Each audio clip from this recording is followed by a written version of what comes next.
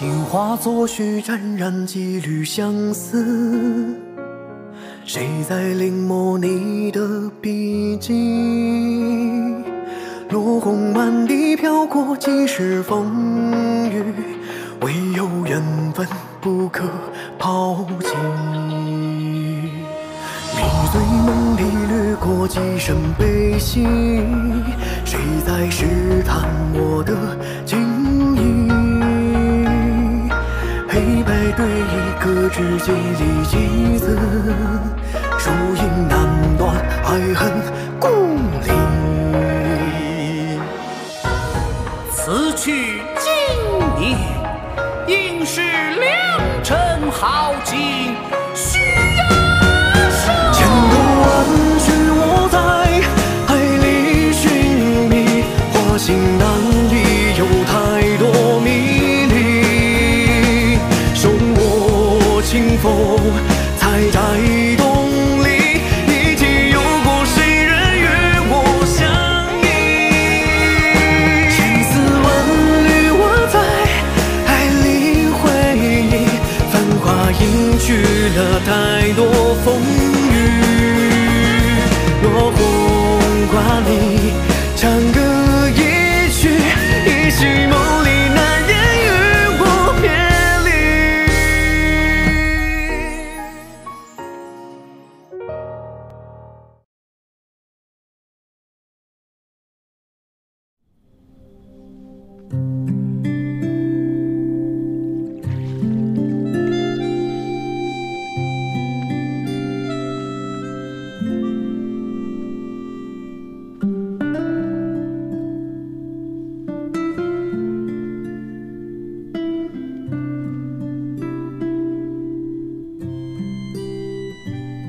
没事。先别说话，好好休息。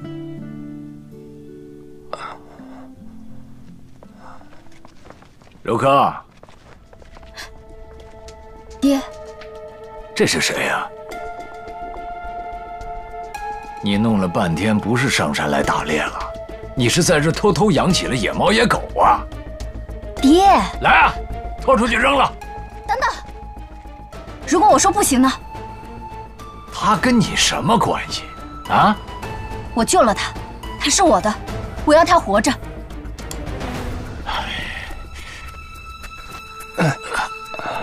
看见了吗？你爹见过太多的死人，像这里都烂了，没得救，何必留在这平天晦气呢？啊！来，爹，他还活着。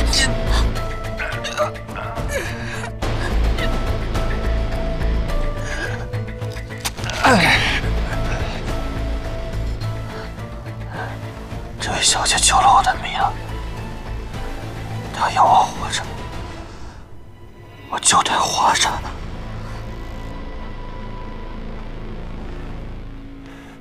好小子！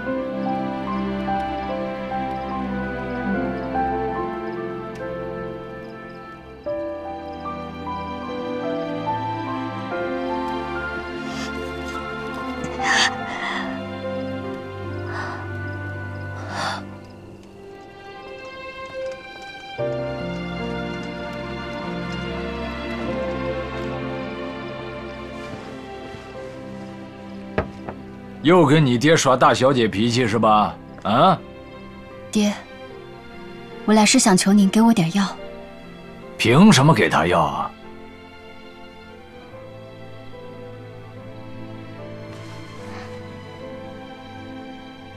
你哎呀，你这是干什么呀？为了一个素不相识的人，你值得吗你？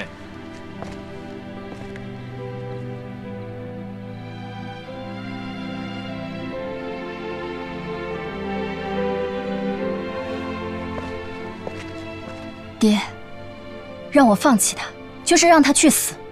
我做不了这么无情的事，更何况，他值得我救他。你了解他多少？他是什么身份，什么来历，你知道吗？啊？我不知道。你不知道，怎么能谈得上值得不值得呢？可是身份和来历知道的清清楚楚，又能怎样？什么也代表不了。哎呀，我的小姑奶奶，你是不是还记仇呢？啊！你看你之前找的那几个，哎呀，爹，那都是以前的事情了，就不要再提了。他心里守着一个舍命都忘不了的人，他绝对不会是坏人。我是坏人？我是坏人吗？你呀你呀！哎，好好好好。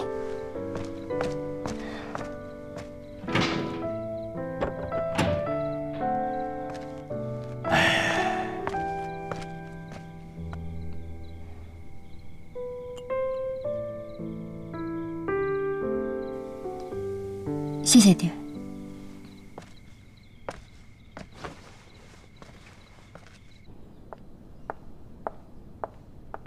哎，杭景，凤琪，你这是？啊，三哥说一会儿啊去跟伟毅在马场谈事儿。哎，要不你跟我们一起去吧，正好我们可以骑骑马呀。啊，我今天晚上还有2篇教案没有做呢，可能会比较晚。哎，没事儿，改天再写嘛。凤琪，哎，让你久等了，咱们走吧。走吧，杭景。我不会骑马。是啊，杭景不会骑马，别强人所难了吧。嗯，走了。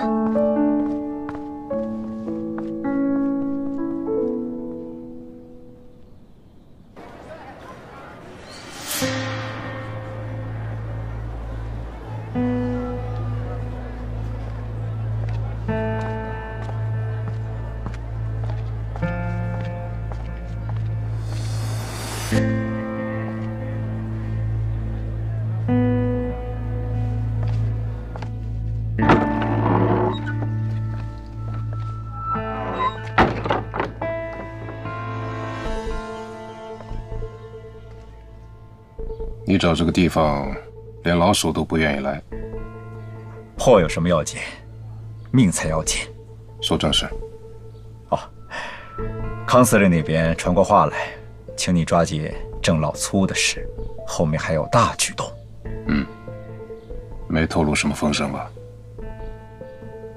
只是让我问你，让郑老粗对萧家倒戈，是否有十足的把握？景司令放心，郑老粗的突破口就在他女儿身上。最近凤琪和老三走得太近了，这让杭景怎么想啊？太不像话了。哎呀，七姨，就您多想，他们从小一起长大，走近一点怎么了？再说了，那个林杭景不是也一天天都不搭理三哥吗？我看呀，三哥一定是突然发现凤琪姐姐的好了。你看凤琪姐姐，又漂亮又有风度，而且人还温柔，还知书达理。我说这个萧淑仪啊，在你张嘴之前，能不能动动脑子呀？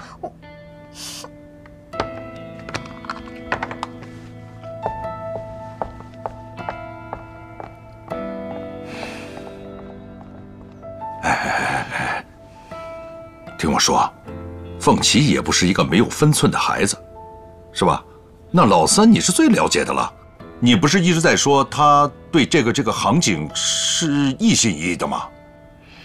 哦，这个女校话剧的事情呢，我也知道一些，肯定是小两口闹了误会了呗。闹误会得赶紧说清楚啊！这一个个倔脾气，怎么弄啊？放心吧，老三也是个有分寸的人，你别插手啊，免得越帮越忙。好。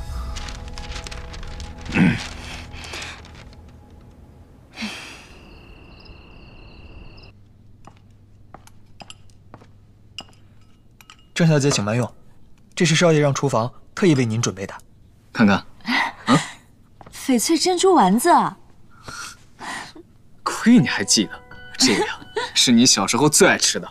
嗯，别的地方都没有这个味道，只有你家厨子能做得出来。我在法国的时候啊，馋得要命呢。来，快尝尝，看是不是小时候那味道。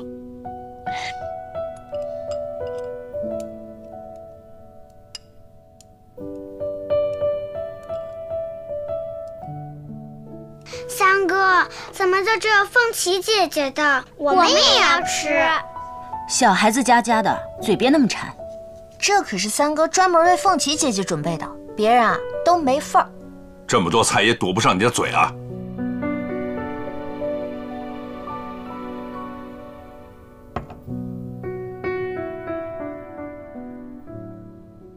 爹，七爷，我想起来，东大营还有些事儿，我先过去一趟。哎，老三，都这么晚了，明儿个再忙不行吗？明儿不是还有明儿的事儿吗？啊，好，去吧。我先走了。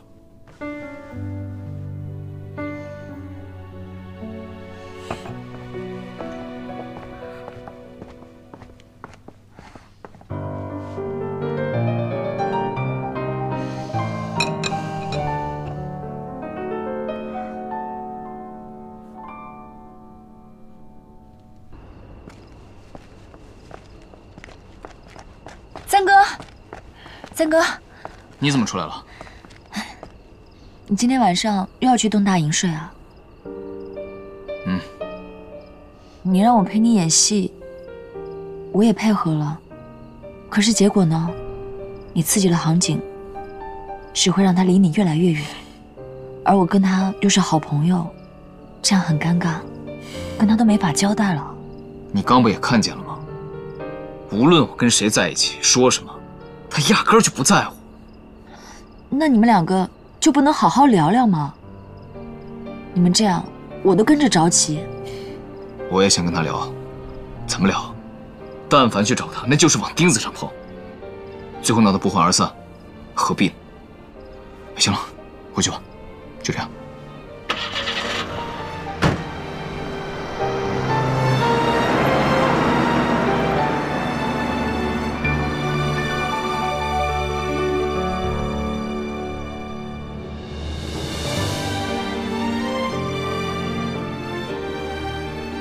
林航景，是你自己提出的协议结婚，你又在难过什么呢？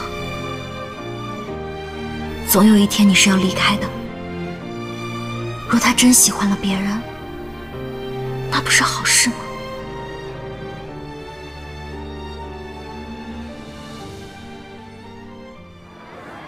您的咖啡。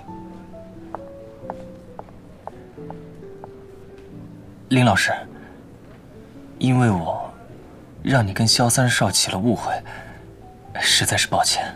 乔先生，这件事情与你无关，你不用感到抱歉。可我左思右想，不能让你们夫妻俩就这么误会下去啊！不然你安排我跟萧三少见一面，我当面跟他解释清楚。可我唯有一点担心，萧三少他会相信我说的话吗？乔先生，三少那边你就不用担心了，我会去跟他解释清楚的。啊，你先坐，我去一下卫生间。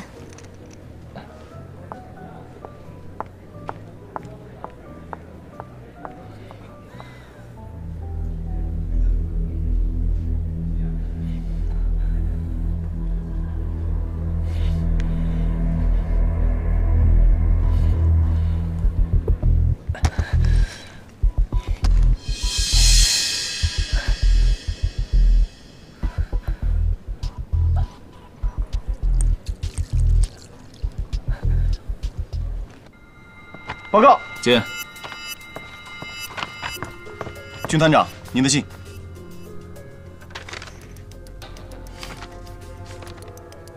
谁送来的？一个擦皮鞋的小孩，他送完就走了。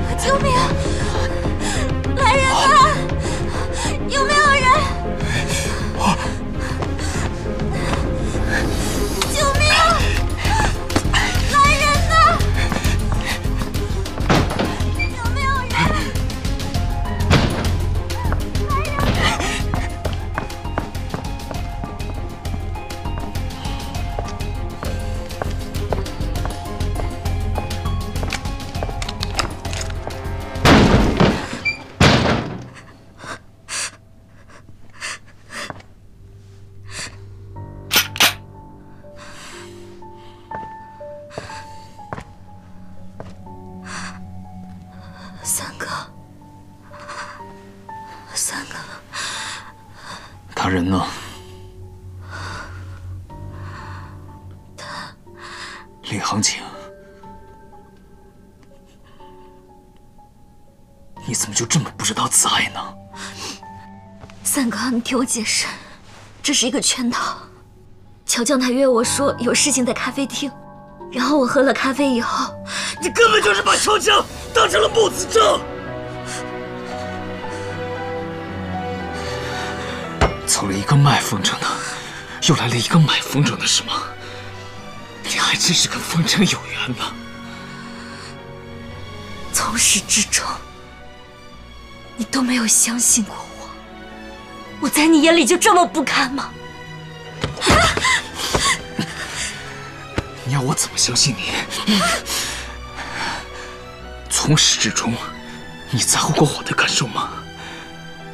哪怕一丝一毫，你在乎过我吗？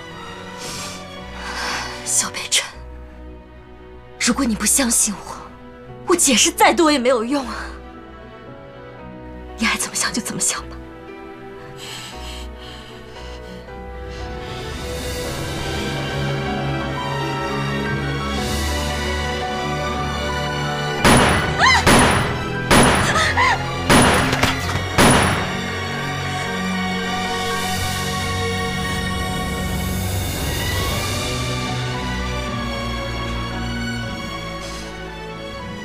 小北辰，既然你不相信我，那就离我远一点。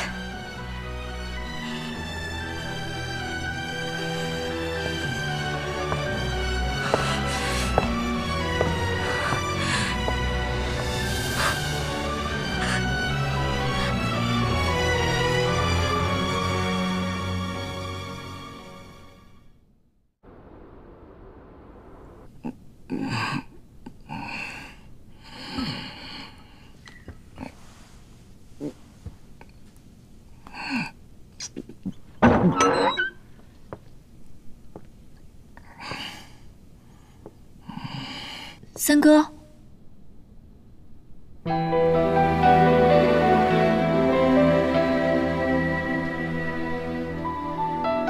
阿宁，阿宁，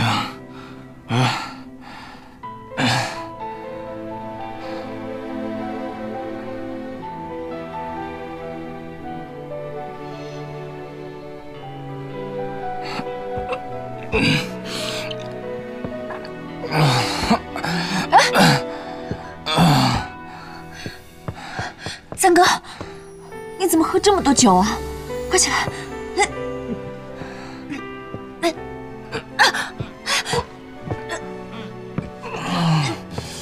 来，坐下。走。我去给你倒杯水。阿宁，阿宁不要走，阿宁，阿宁。不要走，不要走，阿宁。我们两个虽然是协议结婚，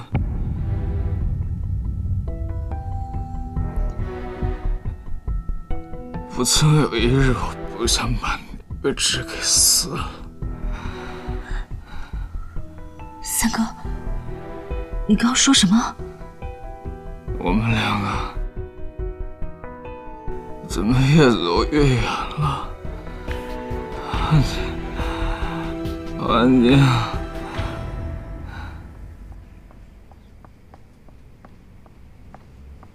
小姐，南方来的信。谁写的？不知道。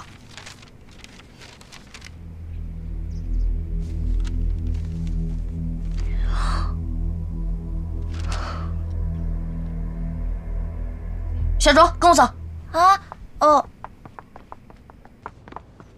爹，七爷，您找我们？你们先自己看看吧。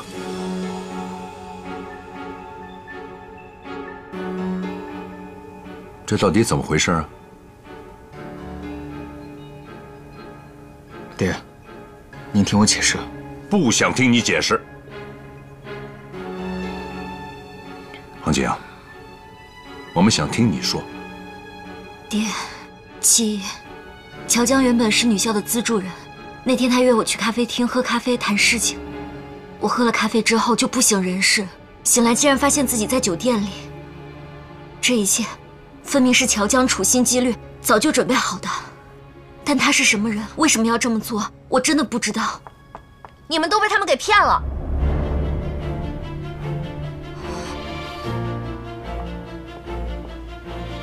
爹，这是他们的结婚协议，他们根本就是各玩各的，有什么好奇怪的？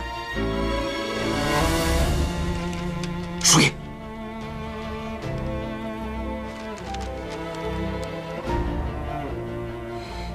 结婚信。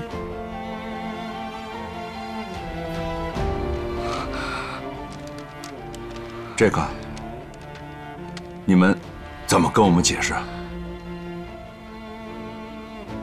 杭景，我以前就告诉过你，如果你不愿意嫁给老三，我们不会勉强你。你们为什么要这么做啊？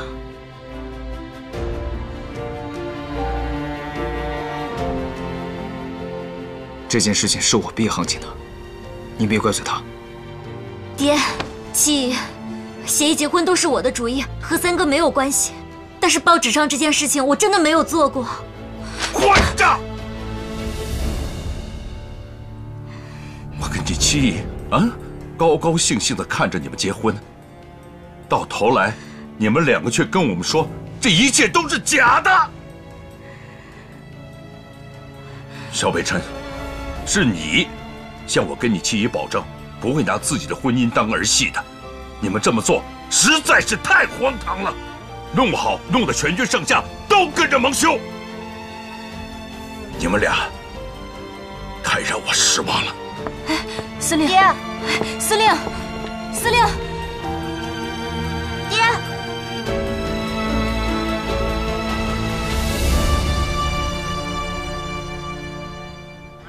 走，别走，走，听我解释。跟他回去。说什么？让我不回去！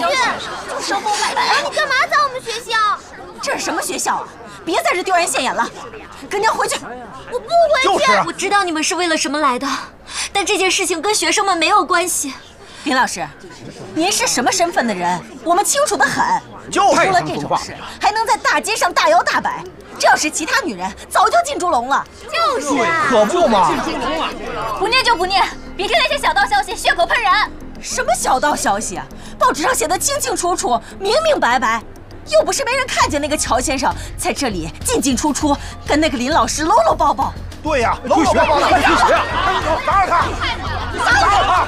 打他！不害臊！打他！什么学校啊？我学校！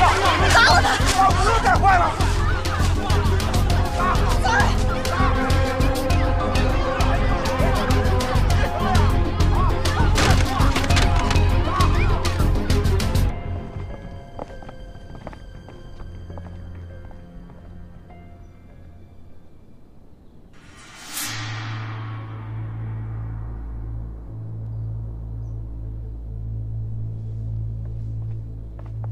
这小子溜还挺快。咱们一早就封锁了三嫂和乔江的消息，但现在外面还传得沸沸扬扬的，这分明就是提早设计好了的。副司令，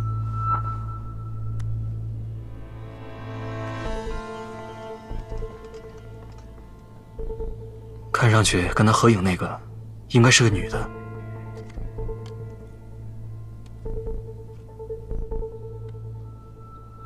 三哥，这是什么呀？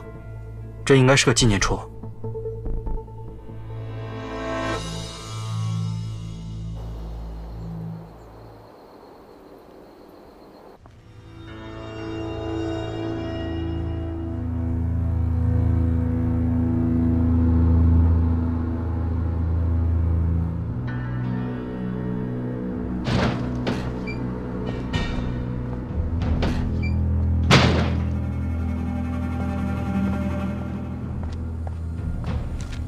凤琪小姐，您过过目。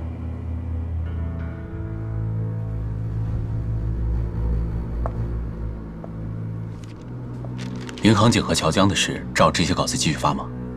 记得，千万别走漏了风声。您放心，我全部安排好了。对了，乔江那边你打算如何安置？这件事情啊，他办的还算不错。给他找个地方，先藏他2天。是。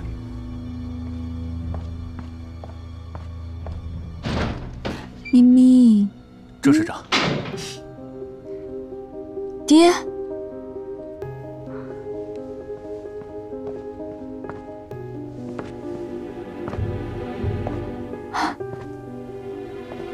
你怎么来了？凤琪，你为什么要这样做？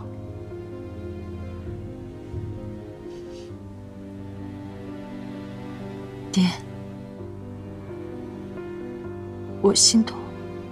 这么说，你还爱着肖老三？我当然爱他，从来都没有停止过。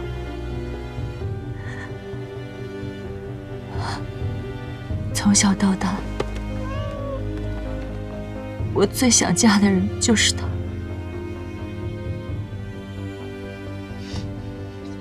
我努力的在萧家人面前表现得大方、得体，想让所有人都喜欢我。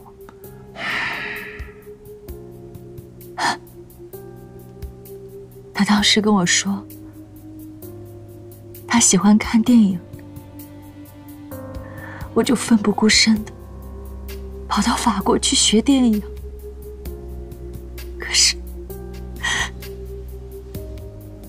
可是爹，你知道吗？我在法国一个人的时候，没有亲人，受了多少委屈吗？可是我只要一想到他，我都会咬牙坚持下来。因为我觉得，我跟他一定是水到渠成的事情。直到我听到他结婚的消息，我不顾一切的跑回来。可是，一切都已经晚了。傻孩子，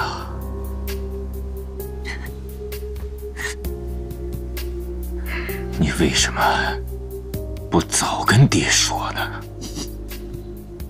说了有什么用呢？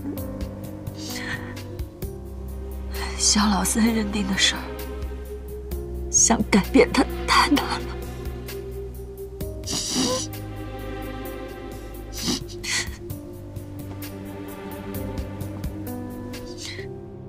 现在，林航景闹出这么大的丑闻，令全军蒙羞，萧家没有理由不休了林航景。放心吧，有爹在，你跟老三那是注定的姻缘。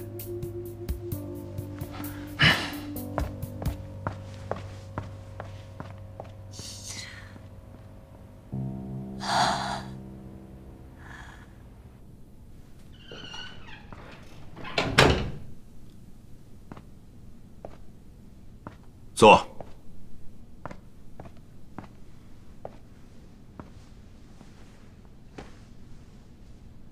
老三，知道吗？航景的事在军中已经传开了。爹，我不该让您为我们的事操心。但是麻烦您，这事别怪航景，他不用跟我多解释。航景的人品我心里很清楚。可我跟你齐姨也商量好了，啊，现在督军的事也过去了，如果你们两个之间真的没有什么感情的话，也没必要这么勉强下去，啊。爹，航景是我的妻子，是萧父的媳妇。我萧北辰这一辈子只有一个女人，就是林航景。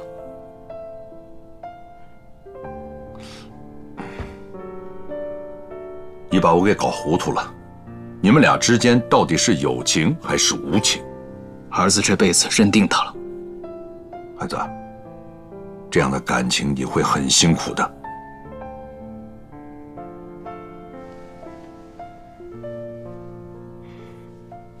即便这是个错误，儿子也愿意一错到底，绝不后悔。好吧，既然你心里已经打定主意了，今后这事儿我就不再提了。不过，你们能不能拿出一副好好过日子的样子来？别再胡闹下去了，成吗？是。去吧。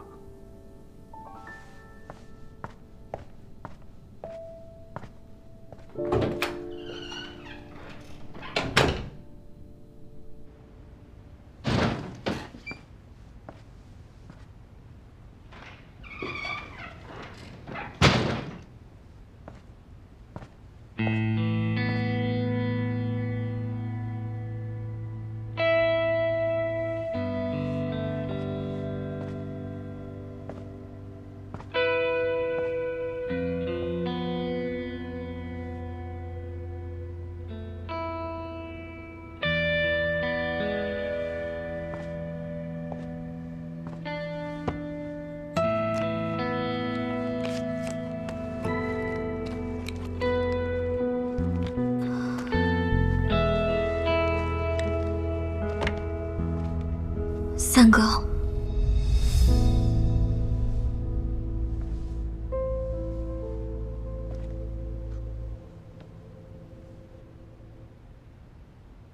我们离婚吧。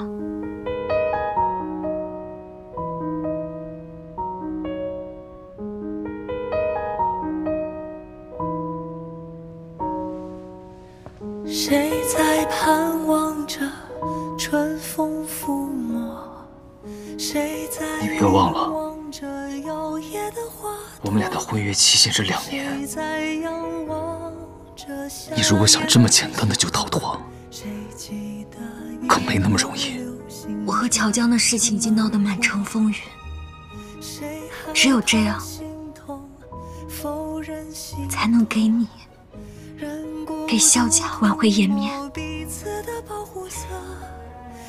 你到底是想给我挽回颜面，还是你惦记着你心里头那一点点心心念念的自由？你为什么一定要曲解我？如果我们之间一点信任都没有，这样下去也是彼此折磨，有什么意义啊？恐怕觉得彼此折磨的人，只有你自己吧。只要离了婚，你就可以重新选择，选择跟我之间发生的事情从来都不存在。萧北辰，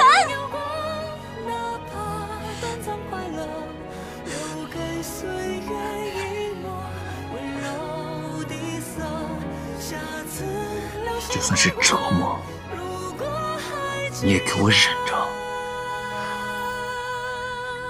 只要我一天不点头，你休想离开萧家半步。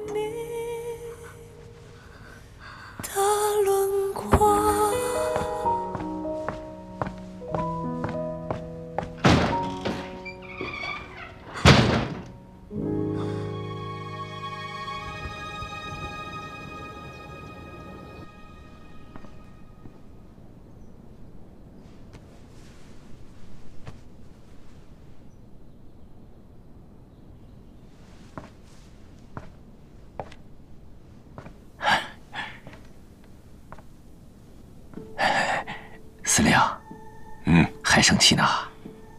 哎呀，老三跟他老婆那点事儿，你何苦呢？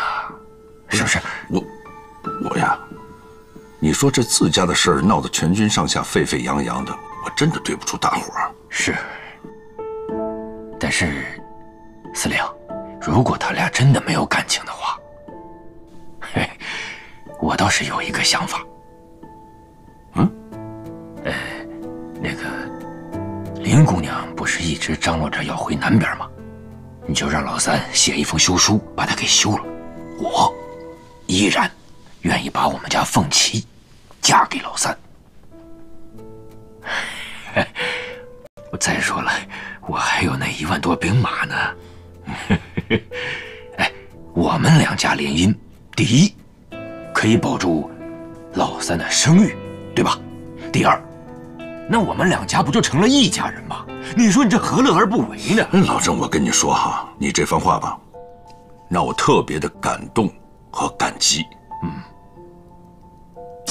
这杭景吧，你说，出我们家这么多年了，我真把她当做亲闺女看，啊，你看现在又是老三的媳妇儿，是吧？老三对她用情至深，而且她的人品，我是完全相信的。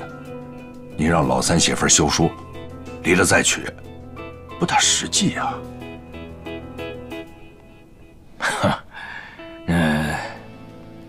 那就没啥希望了呗。哎，年轻人的事儿嘛，你让他们自己决断呗。行。哎，老郑，啊，哎，老李，去送一下郑市长。是，不用了。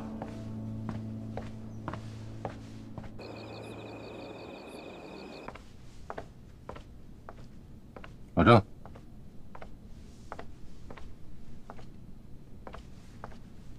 坐。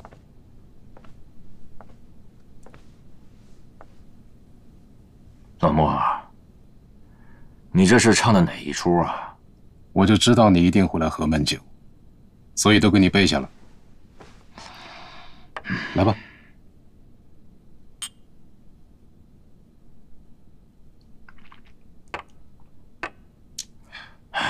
这什么意思啊？肖老三的媳妇儿闹下这么大丑闻，但肖家还是不愿意跟你家联姻。口上说了兄弟，但做的全是违背兄弟情义的事。你到底想说什么？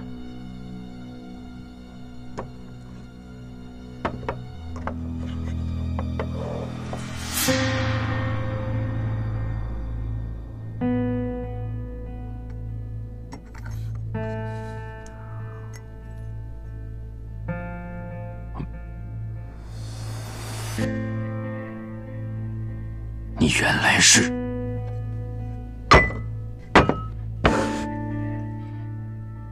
没什么大惊小怪的，我只不过比你早看透几天。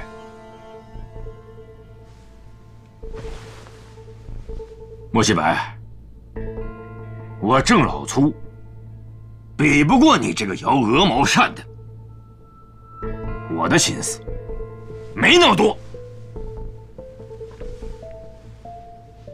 老郑，此一时彼一时啊！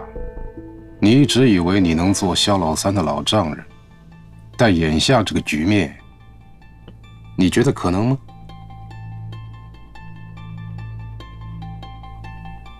你还没死心吗？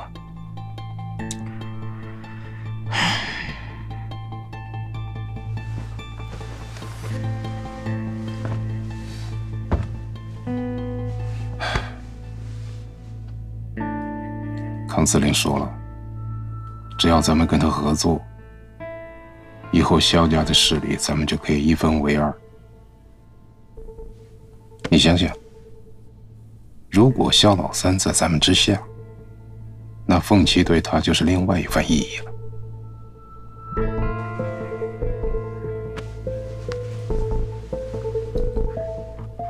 康司令给萧家设了一个套，大好机会就在眼前，稍纵即逝。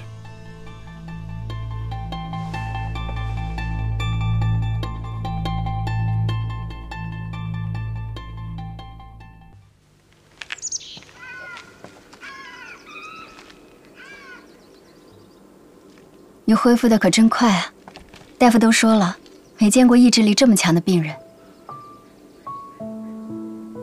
我想要赶紧回去，所以拼了命也会活下去。是为了那个姑娘？对。她可真幸福。我光顾着跟你聊天了，快坐下来吧，还要上药呢。好。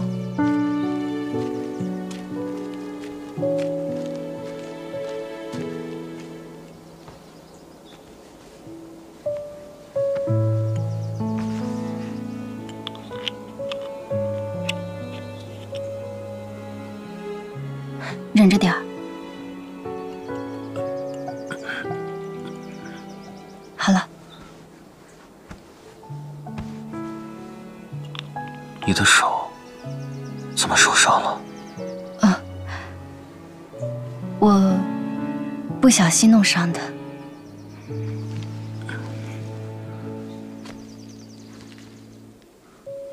这个消炎药，你是从哪里弄来的？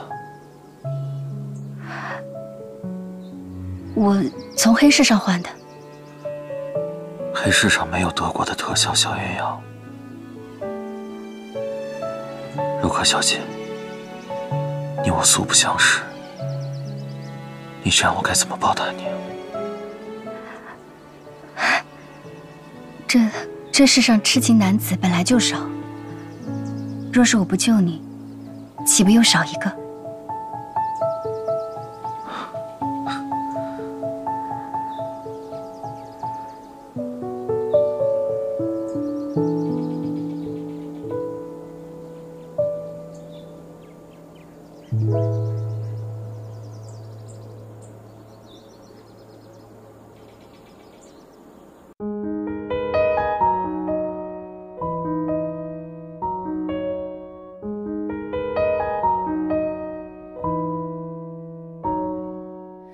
谁在盼望着春风抚摸？